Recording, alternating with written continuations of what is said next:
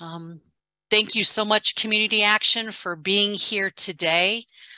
This is one of our annual really significant spotlight events. Today's commemoration webinar in honor of the Reverend Dr. Martin Luther King Jr. is something that the partnership has done for several years. And we are pleased today to welcome you to this commemoration. Hopefully you got some little dancing into with our opening musical selections. Just want to recognize our keynote speaker, Elena de la Garza, selected some of our playlists today. So thank you for that. And as we start here, as we start all of our sessions, we do want to start with a land acknowledgement. Next slide, please.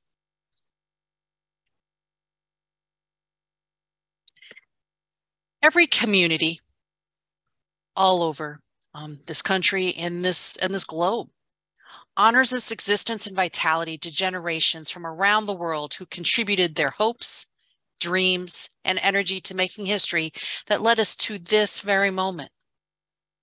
Some were brought here against their will. Some were drawn to leave their distant homes in hope of a better life. And some have lived on this land, for more generations than we can count. Next slide, please.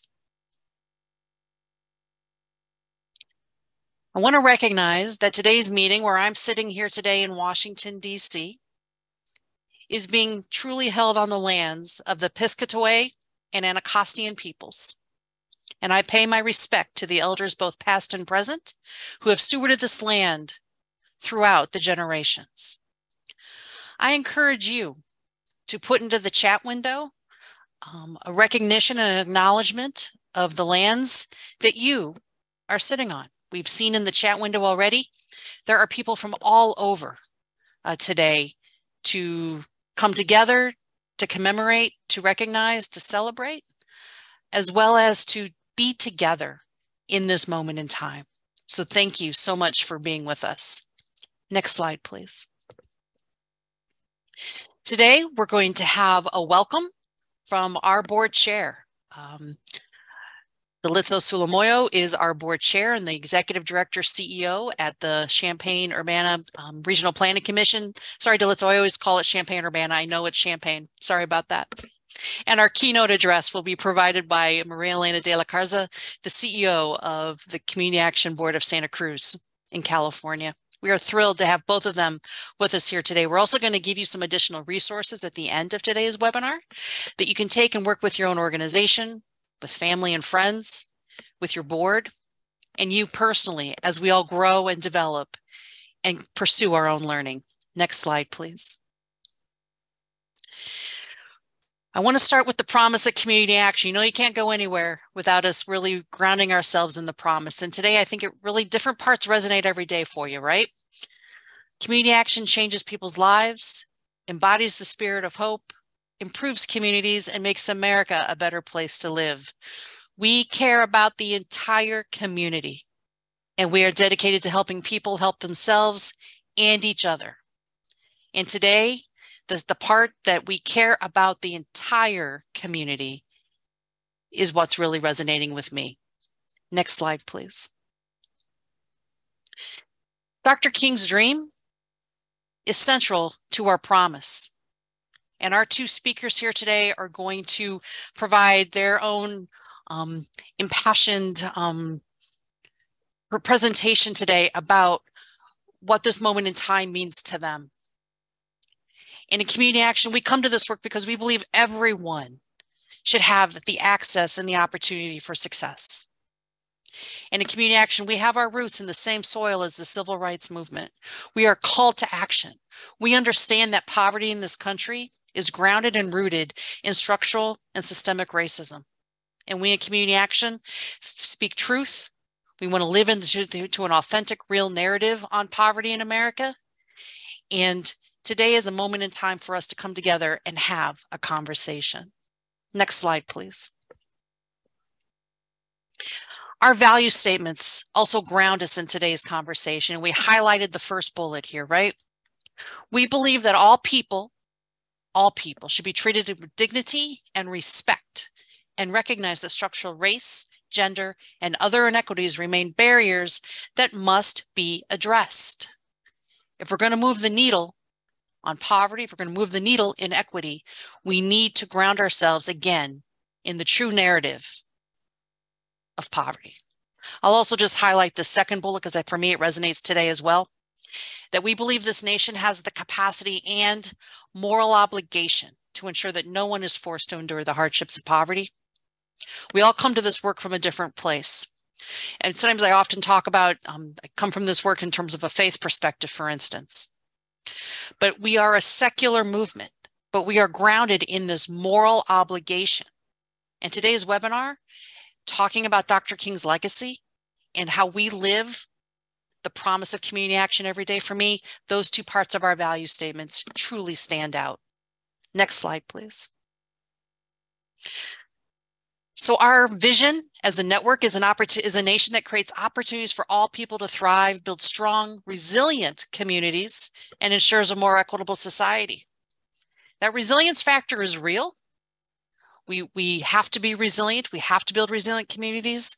But by ensuring that we build a more equitable society, let's ensure that the systems that we create, the policies we create, ease that need for individual resiliency. Next slide, please. So equity, how does it show up in a lot of our work here at the partnership? A shout out, I know Delitzo also chairs our Equity and Economic Mobility Commission. Maria Elena also sits on that commission. This is a board-defined, board-seated commission that is national in scope, has representatives from all over the nation, focusing and grounding all of our work in equity. We have a website, one of our landing pages has a tremendous amount of tools and resources. We're going to be putting that into the chat and talking about that later today. We do a number of trainings and resources. Just yesterday, the National Day of Racial Healing, the partnership hosted racial healing circles for community action. And our board has declared racism as a public health crisis. So I hope that you see we take, in some ways, the passion for the work and actually do the work as well.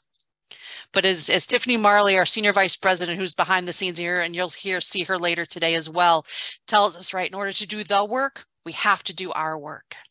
And that's what part of today is about, is doing our work. Next slide, please. And so our North Star. This work is our North Star. We lean into it. We look towards it. Everything we're doing is striving for that. So collectively, let's, as a community action network, continue to look in the right direction towards the path of opportunity and thriving for everyone. Everyone. We care about the entire community. Next slide, please. So again, thank you everyone for being here today. I am so pleased to introduce, many of you know Delitzo Sulamoyo, our board chair. He is the Champaign County Regional Planning Commission CEO.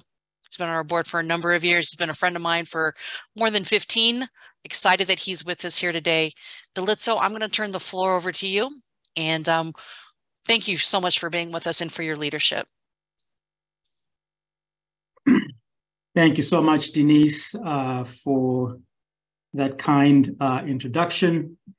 I'm honored today to make a few remarks as we commemorate the birthday of Dr. Martin Luther King, Jr. Dr. King is a brother. I'm connected to Dr. King through my fraternity, Alpha Phi Alpha Fraternity Incorporated, of which he was a member. And as we believe in my fraternity, he still is a member, only participating through our Omega chapter.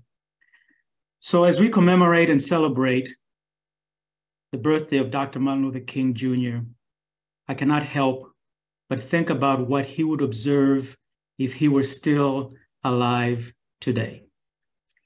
He would find a country and world still struggling with the many ills of social and economic injustice he fought against more than 5 decades ago. He would find that even though there has been great progress made, we still have a long way to go to get to a perfect union and to the promised land. He would find that African Americans are still facing police brutality and mass incarceration for many crimes that their counterparts are imprisoned for much less time. He would find that our communities are deluged with gun violence. He would find, as he stated, that the tragic walls that separate the outer city of wealth and comfort and the inner city of poverty and despair have not been completely crushed with the forces of justice. He would find that, as he stated, that those that live on the outskirts of hope have not been fully brought into the metropolis of daily security. Finally, he would find a country so divided against political lines that it has paralyzed progress on many fronts. But Dr. King would be comforted to know that he left a great legacy and blueprint for his work to continue despite the challenges that exist today. He will be pleased to know that there are most soldiers who come from different backgrounds, race, creed, sexual orientation, and identify against racial, social, and economic injustice. They are children of former slaves and former slave owners who have joined hands to fight against oppression in this country. He would be pleased to know that the community action movement is still fighting for those living at the social and economic margins of our society. Our network, through the leadership of the National Community Action Partnership, has continued to fashion itself on the ideals of that Dr. King set forth for the world. There are great parallels between Dr. King's "I Have a Dream" and "I've Been to the Mountaintop" speeches with the promise of community action. As Dr. King envisioned a country that ensured equitable access to the American dream, community action agencies have continued to collectively change people's lives, embody the spirit of hope, improve communities, and we are striving and working hard to make America a better place to live for everyone during these trying times. Community action believes in the promise that everyone should have access to the opportunity for success. Dr. King saw a correlation between poverty and racial injustice, which is why he led the Poor People's Campaign in 1968. The intersectionality that exists among poverty, racism, and discrimination is the reason why we must continue to fully engage in our racial equity work. We believe that all people should be treated with dignity and respect, and recognize that structural racism, gender, and other inequities remain barriers that must be addressed, which is why Community Action established the Equity and Economic Mobility Commission at the national level. And the commission continues to lead on community racial healing and relationship building, narrative change, immigration and migration, public safety, criminal justice reform, housing, health equity, energy justice, and food security, to mention just a few. Finally, as Dr. King did, Community Action continues to believe that this nation has the capacity and moral obligation to ensure that no one is forced to endure the hardships of poverty and discrimination. Thank you so much.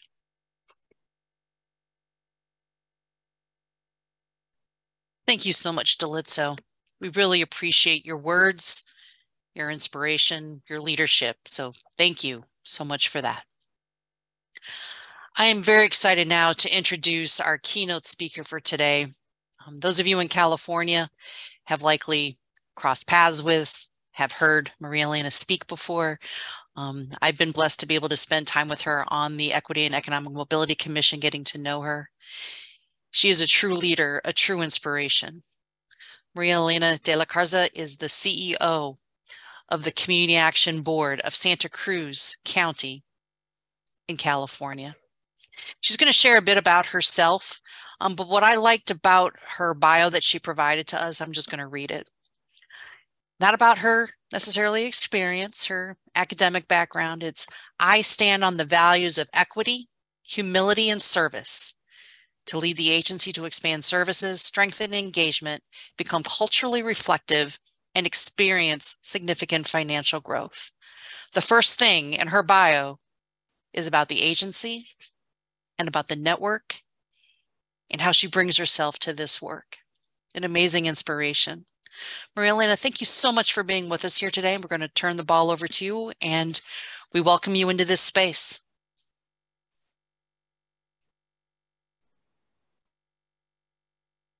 Good morning, everybody. Buenos dias.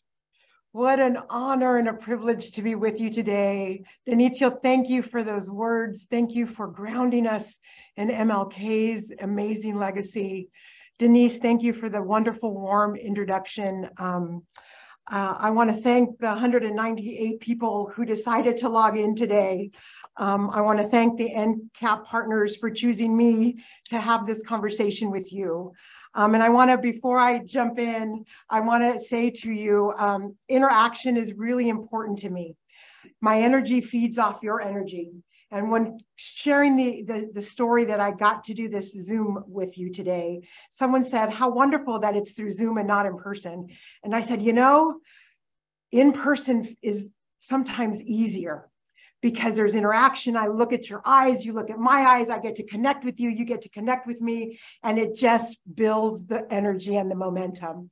And so I'm going to invite you, as I go through this PowerPoint, to interact with us through chat. If something I say to you resonates, tell me in chat. If something, fire builds a fire in you, tell us in chat. And as I start with the humble introduction of who I am, tell me if you're in alignment with any of the ways that I choose to describe myself today. I want to know. I want to know if you are a Latina CEO. Tell me. I want to know if you are a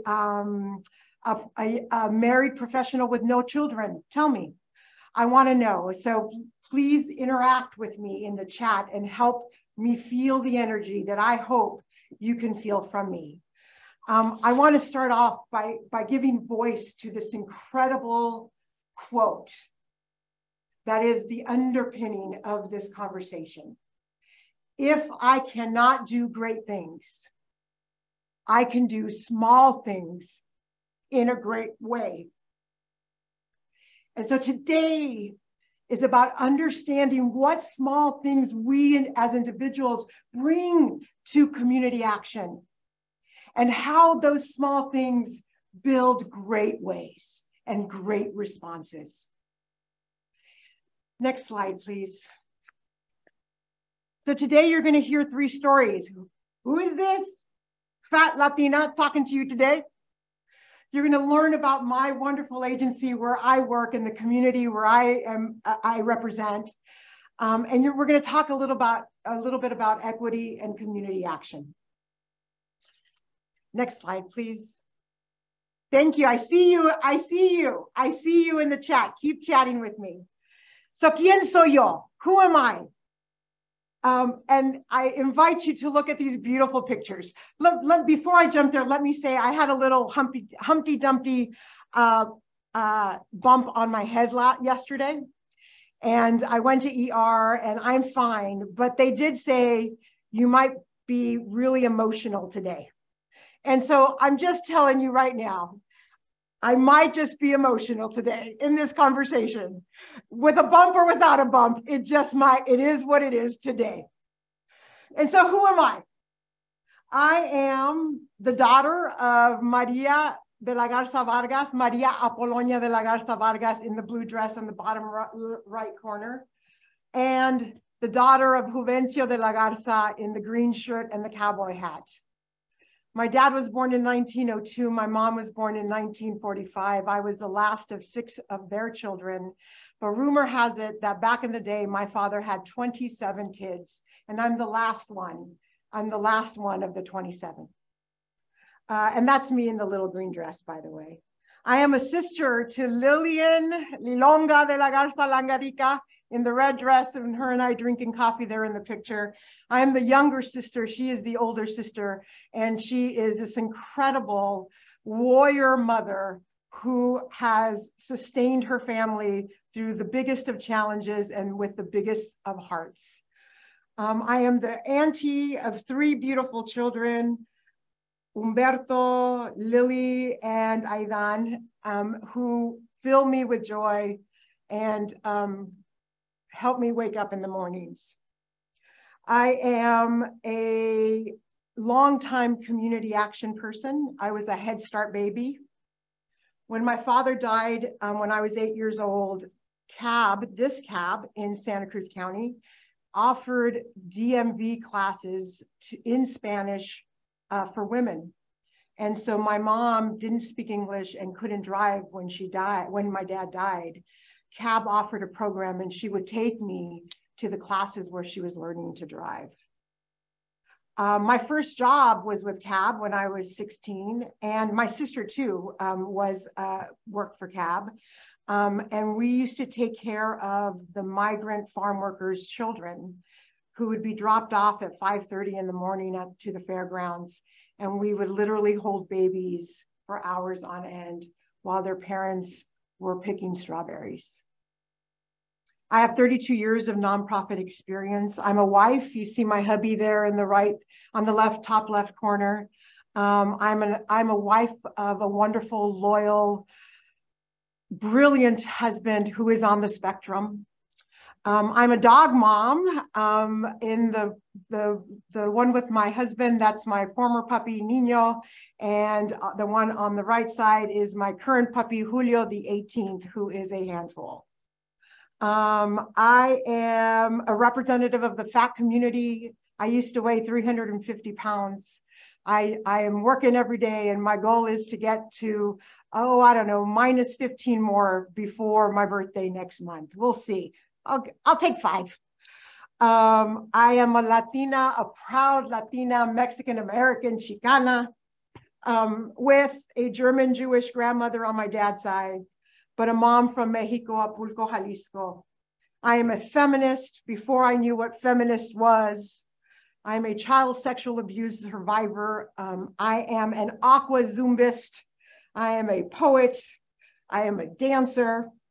And because of my mom, I learned to be an activist, not in the way you would imagine. My mom and dad were restaurant owners, and my sister and I literally grew up in the restaurant every day. And in Watsonville, where I'm talking to you from now, Watsonville, California, which is on the Central Coast, there was, you might remember, there was a lot of strikes in our history, huelgas, with Cesar Chavez leading those efforts. And my mom and our family never went out to march or hold signs or talk on the megaphones. What my mom did is she would get up at 3 o'clock in the morning, here comes the emotion, and make hundreds of burritos and deliver them to those on the front lines of the strike. That's my example of activism. And I want to say that as I was preparing for this speech today, Maria Gatin from our community here said to me, Maria was an activist, probably in the 60s and 70s. She's a community leader here in Santa Cruz County. And she said to me through social media, Maria Elena, you are what we were fighting for years ago.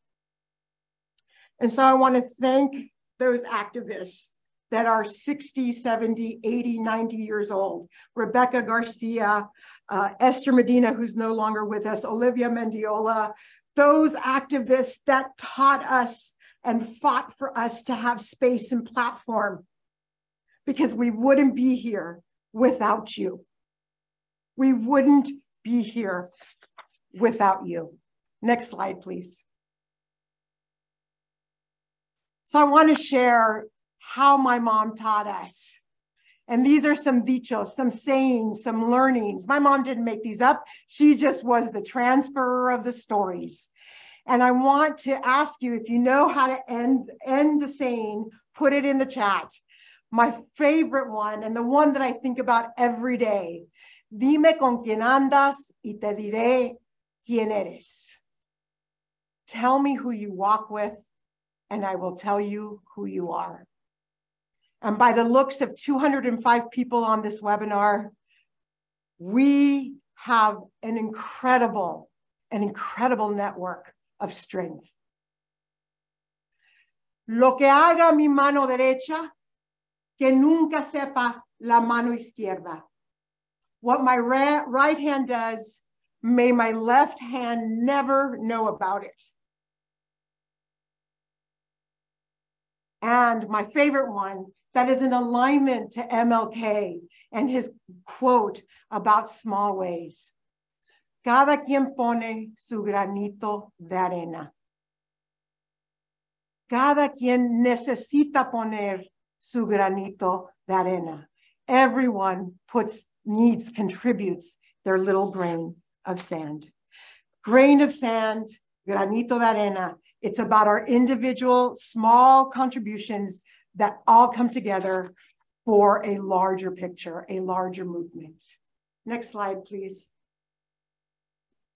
So who is CAB? Who is the agency that I get to represent? And I want to say to all the cabistas on the call today, gracias for your work. Gracias for showing up. Gracias for doing what you do and how you do it. And I want to also recognize those others who are not in my agency for showing up and doing what you do and putting in that granito every day. Our mission is to partner with the community to eliminate poverty and create social change through advocacy and essential services. Our vision is a thriving, equitable, and diverse community free from poverty and injustice. And what I am so incredibly proud of is the soul of the agency, which is highlighted and shown in our values. And you can see and get to know who we are by looking at those values. Equity leads the pack, right? We are committed to economic, political, and social justice. Dignity and diversity. We believe every person has value and is worthy of dignity and respect. Service, compassion, humility, and partnerships are the hallmark of our work with one another. Community action, collective action, and advocacy empower the community and create change. And inclusion, the community shall be a voice in shaping our work. And I draw attention to this beautiful photograph of this incredible staff at Community Action Board, Santa Cruz County. Next slide, please. We have 5 pillars of service: homelessness prevention and intervention services, immigration, legal services and advocacy, community building and youth services, youth adult employment and reentry services, and as you can see by the pictures, emergency response. Our little community, Santa Cruz County in Watsonville, Capitola, and the city of Santa Cruz, made the national news because we just survived one of, if not the biggest storm I have ever seen in this community. And I will say that the emergency response was incredible, not just of CAB, but every one of our networks, including the United Way, our jurisdictional partners, everyone showed up. But I want to stress, in 4 days, 40,000 sandbags were made. 40,000 sandbags were made. And the story, those who showed up to make them, those who showed up to volunteer to make them, were our day workers, were our homeless work crew, and were our parents of the kids in our program. They showed up on January 1st to start making sandbags and didn't end until we saw a little bit of blue skies. That's community action. Next slide, please. We see about, at CAB, we see about 11,000 clients per year. We have a budget of about $8 million. We have a staff about 75, más o menos. It kind of grows and comes down. And I'm very proud that one of our focus areas is to continue building our language justice and our language capacity by recruiting and hiring and contracting with people who speak indigenous language, Mixteco, Triqui, Zapoteco, in our community. And so that's who we are. Who is our community? You can look up the data, look up Watsonville, look up Santa Cruz County. You can get the demographics, you can get the percentages, but this is how I'm going to describe my community. We are a community of farm workers and immigrants. We are a community of the highest population of youth. When we look at the demographics, our youth numbers are incredibly high. We have our what we're known most, everyone knows about Santa Cruz and the beautiful beaches in Santa Cruz, and Watsonville is about 14 miles south of it, and it is where Martinelli sparkling cider is. It is where Driscoll's and Giant and Ryder berries are, and it is where we pick our strawberries and our apples. We also have a north community, the community of Davenport, which is an artist community. It is a retired community, and we have about 25 to 35 seniors who live up there by themselves, and we have 250 farm worker families that pick our Brussels sprouts, who live in the camps around the Davenport community. Our county has been hit extremely hard with COVID, with the fires, and most recently, as I shared, with the floods. We have a small but strong Black community who are activists and who are pushing and changing things in our community and are leading the way and walking with us to continue to change the systems that we deal with. Next slide, please. Our local poverty realities. Our Santa Cruz County median income is $82,000. We have a little over 13% living below the poverty rate. We have 39% of our folks are renters in what used to be the Stone District. It's changed a little bit, but we have a high percentage of renters. The Watsonville median income is $55,000. Notice the difference. We have 14.8%, a little bit more living below the poverty rate in Watsonville. 9,000 of our community members are farm workers. I'd like to raise awareness that the average farmer income in our community is $12,000 to $20,000 annually. We have 45% of renters in our district. And I just want to say overall in our county, the average rent for a 707 square foot space is at over $3,000.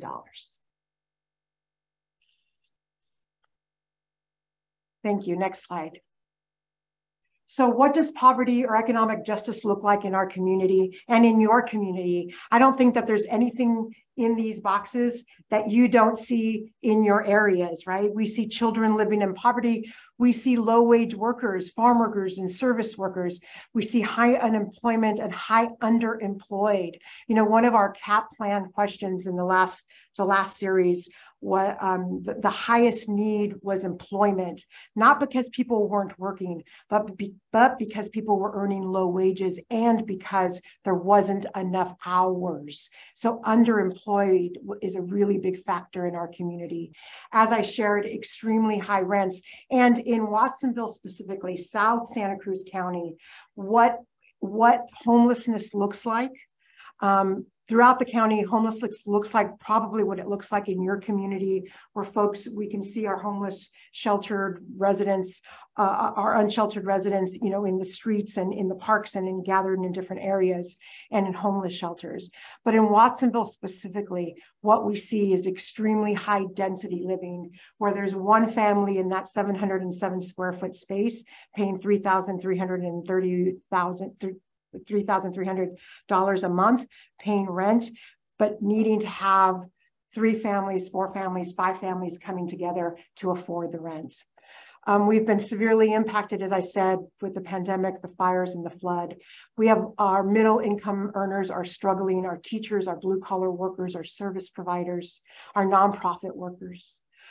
We have a huge number of immigrants and single parents and seniors and young parents, our indigenous language speakers. There's limited access to services. The systems that exist don't necessarily touch the people impacted by these areas.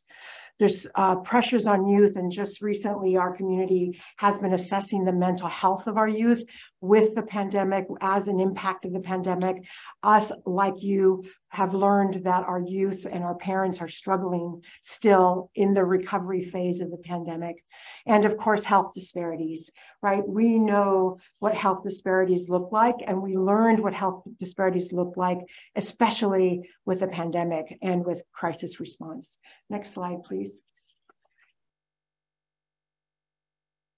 So how does a community respond? What CAB does locally and what community action does nationally, right? We do our assessments. That CAP plan, I am the biggest cheerleader for the community action plan process. That is a tool. And sometimes it's a little bit dormant, and sometimes we bring out the same old survey and we administer it again and again, and then we just put away our results after we send it to the state. For us, it's a living, breathing document, and we use it as such, and we want to engage with our community in a way that has never been done before. Our board has been extremely dedicated. Our team, led by Paulina Moreno, is extremely dedicated to ensure that we're asking the right questions. Who's asking the question? How do we engage? Where do we engage? And how do we touch those voices that do not traditionally come to the mic, right?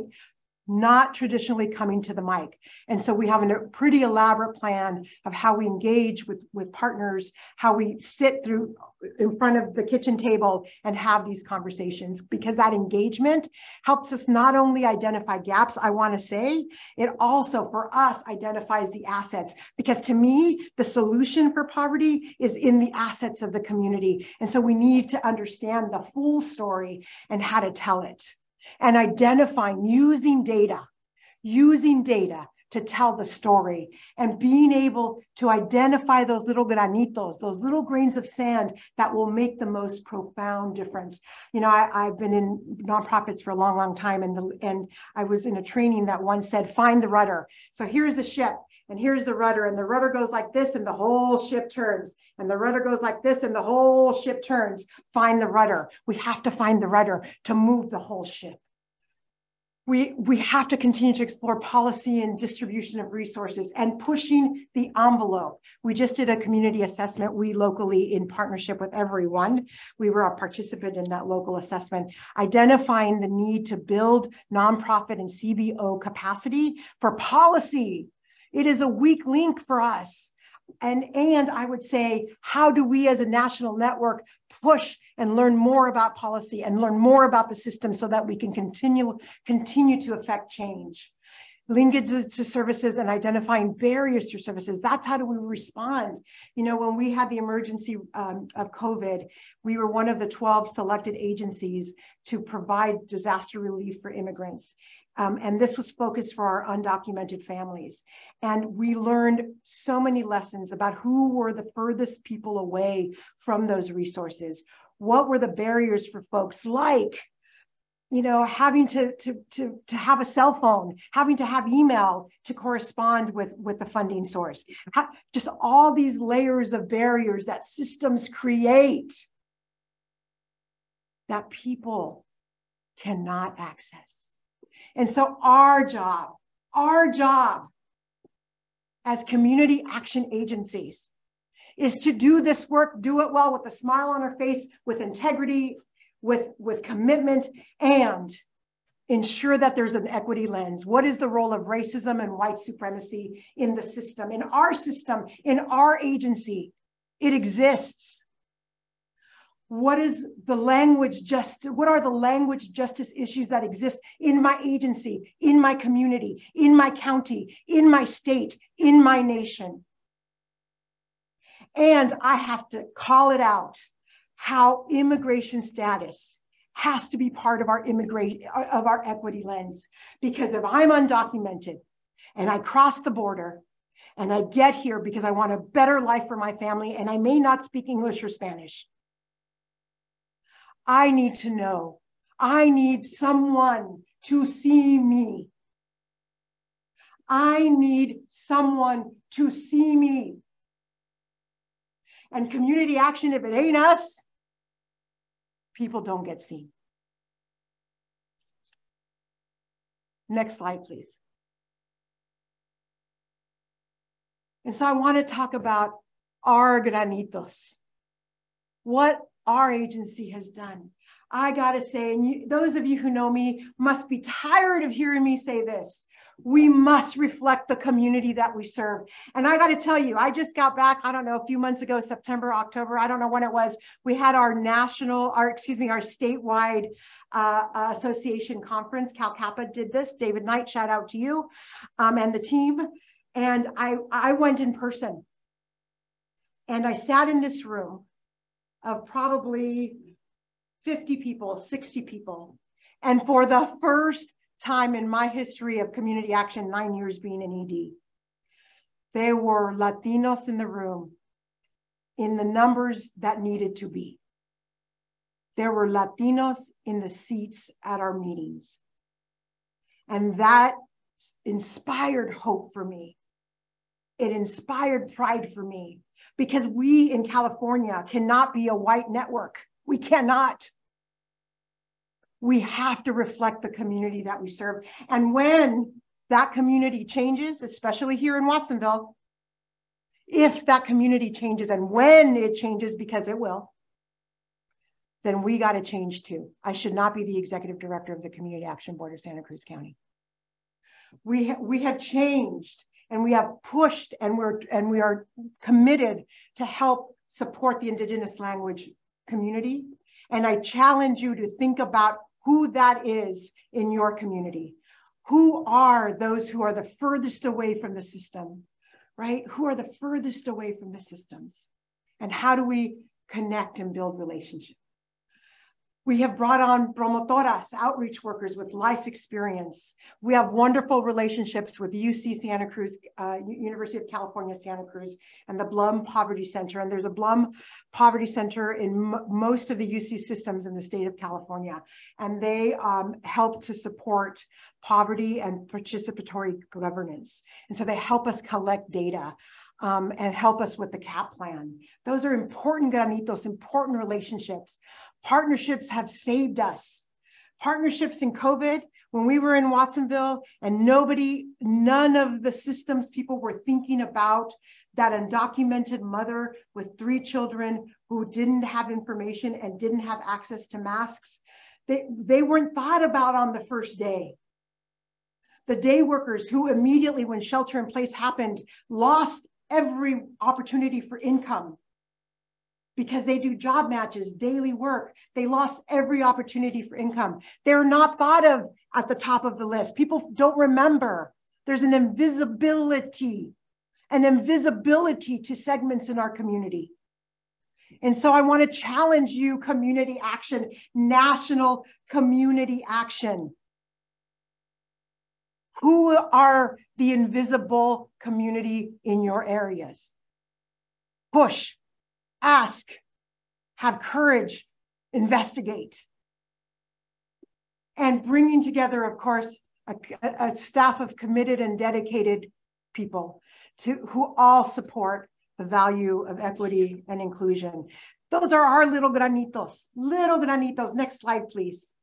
Here's some stories about community response, right? I talked about COVID and flood response and the partnerships that gave light, shone the spotlight on who was getting vaccinated and who wasn't, who had a mask and who didn't. We show the spotlight, we put the spotlight and systems responded. They responded with resources and funding. They responded by acknowledging the need for an indigenous language line. They responded by ensuring that there was videos and communications in various languages. They responded by raising for CAB, $6 million went through CAB for COVID response. And we are just starting today flood response, direct assistance relief for people impacted because of their housing and because of loss of wages. And thus far, our community has $300,000 raised through our community foundation, but we expect that to grow very, very much quicker. I want to say that we responded creating an equity strategy that included the commitment to reflect the community, that included a formalized equity policy statement. Thank you, Helen, and our advocacy subcommittee for making that happen. that included a local network responding to racism as a public health crisis. That includes those conversations around equity, including my participation in the National Commission. And lastly, internally, we created an equity academy so that we can build capacity and invest in the next generation. Now it's our turn. Now it's our turn. We have to lift up the next level of professionals. We have to fight to invest in them. We have to ensure that they get heard, that they get the skill sets that they need so that they're ready. And they are ready. Boy, this younger generation of staff, they know what they're doing. And our job is to support them. Next slide, please. I want to challenge you, Community Action, to think about equity in big and small ways, and to elevate MLK's vision for justice. I want to challenge us to be courageous and to be committed and to be in action. You know, our community action plan looks great on the shelf, but if we don't give it life, if we don't allow for it to help guide our services, if we don't use that information to determine what seats should be represented on our board, if we don't use that information as a tool for elected and decision makers to make their systems, system creators, to create their systems in a more equitable way, then we're not doing everything that we need to do. And so I want to challenge us, Community Action, challenge us to continue the fight. It isn't over, it's different. It isn't over. I want to also be reflective before I move into my last two slides. I want us to be self-reflective because it takes courage to do equity work. It takes courage and it takes tenacity. And we need to one, see who we are and where we stand. I have a lot to learn. I have a lot of racial healing to unpack for myself. I have much growth to do, and I have to understand that. And so I challenge you to think about those questions. Where do you stand and what can you do to learn more? And what can we do, those people of color on this call, to help heal ourselves for this work, because of this work? Healing is an important strategy in equity. Healing and well-being are important conversations to have at the same time that we're having conversations about activism and being in action. Many of you have learned I was able to do a 90-day sabbatical last year with only because of the board's support and my incredible team at CAB that made it happen. I was allowed to step back, to reflect, to rest, and to connect with my family and my friends that I have not been able to do for many, many, many, many years. And that little way gave me 10 more years in the work. That little way gave me 10 more years in the work. And so I challenge you. I don't want to say the word self-care because that gets thrown away and we think it's candles and sage and that stuff, which are important, right? But I want to challenge you to think about well-being and peer-to-peer well-being. We need to take care of ourselves and we need to take care of each other. So that brings me to the last dicho that I want to highlight. And there we are again, me and my mama. It's one of my favorites, right? Dime con quien andas y te diré quién eres. Tell me who you walk with and I will tell you who you are. And I want to honor our families. We cannot do this work without my sister. I can't do this without my sister Lily, who's on the call. I can't do this without my swim girlfriends, Gigi and Carolyn and Corinne, who get me to the pool once, twice, 3 times a week. I cannot do this alone. We cannot do this without our families. Next slide, please. And so I want to take a moment and honor some action makers from across the nation, across the state, and in my little space in the world. And there's names there. It's not an exhaustive list. It's not even the beginning of the list. It's the thought of the list. But these are some names that continue to bubble up because of your dedication, because of who you are, because of what you bring to community action, because of what you teach others. and names that are not there, like Greg Scott and Biz and Ajit and Jeremy and Brenda. And Biz. There's so many people who aren't on this list, but we know they're on our list in our hearts, because that's what community action is. We are in action. We are not afraid to look at ourselves. We push ourselves to get better. We push ourselves to show up. We honor those who show up with us. We love the community. We listen to the community. We walk with our community. Muchísimas gracias por esta oportunidad. Oh, maybe you've had emotion in your room. There's motion around this country. You've stirred the room. If you see the love coming through the chat, it comes from deep inside. As you were speaking, as you were telling your story, as you were talking about your agency, you were talking about the families, the love coming through the chat. I hope you feel it. Virtual sometimes it's tough, but the hugs coming to you are real. They are there. You honor us with your story, your call to action, and your presence today. So thank you. We did have a question come in. So I know we talked about some prearranged questions, but let's center on our folks who've come here today. The person asks, how can we help our organization move toward a culture that truly reflects true representation? It goes to what you were talking about, and there was a lot of action in the chat about representation. Representation matters. And our network, our organizations, how do we encourage a generation of folks to come to this work through community action? There's many ways to serve our communities. We want folks to come through community action. Advice, suggestions, thoughts to the network on how we can help our agencies reflect the community in true and meaningful ways. Absolutely. That is a fantastic question. And whoever asked that question, you're already on the right track. And I'll tell you that when I first started at CAB 9 years ago, the very first task that I did is I sat with every single staff person. And I wanted to hear their experience in community action. And I learned very quickly that there was a different experience for our Latino frontline staff and our white staff. It was different. And so I listened.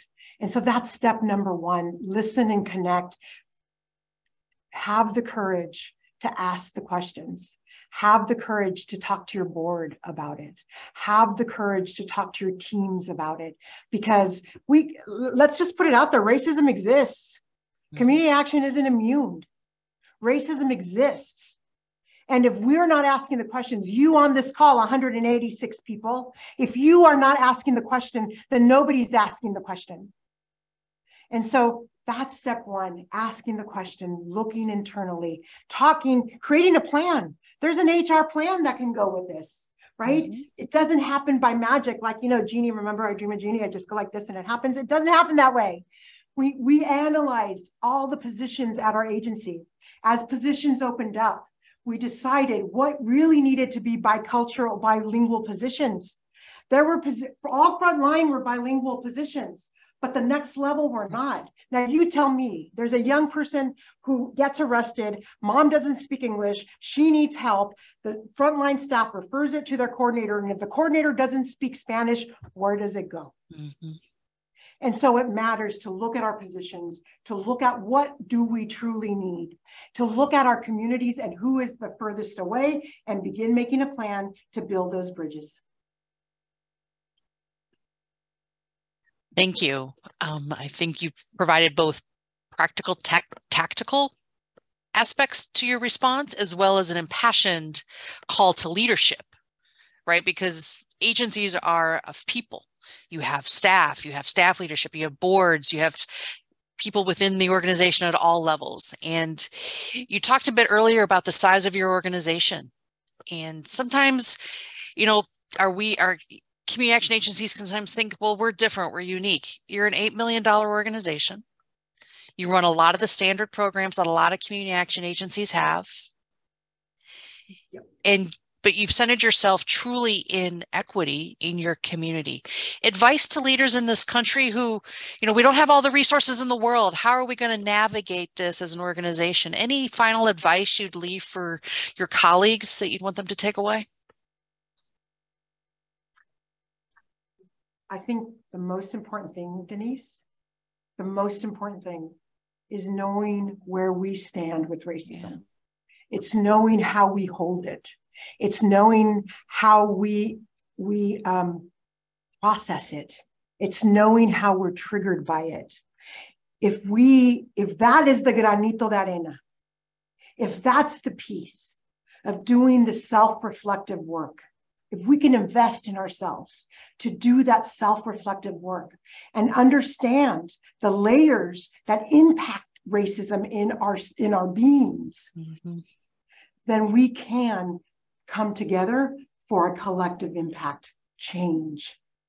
But we have to have the courage, Denise. We have to have the courage to say, yeah, you know what? Some of those things I grew up with are racist. Yeah, that sense of urgency that Elena does so well at her agency, it's white supremacy. We have to have that courage. And upon self-reflection, to understand where the resources are. NCAP, you all provide amazing resources for us. Some of us in California just got certified DEI certification at eCornell. That came to us by our association. Ask for the resources, coordinate the resources. Worst that can happen is they say no, and then you do it anyways. Well, again, thank you so much for being here. The love continues in the chat. So people really responded to you in terms of dialoguing with you in that space. Thank you. We'll make sure to put those resources. We'll be sending a follow-up email to folks who registered today. We're not going to take time here today to, I don't think, walk through the remainder of the, we have some slides and things like that, but we'll be sending some of that information out.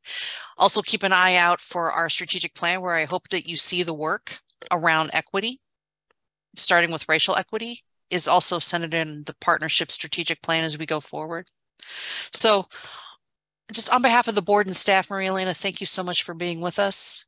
We love you. We appreciate you. You are a blessing. You are a blessing. Oh. You are a blessing, and this network is a blessing. This network, we are blessed to be part of this wonderful community.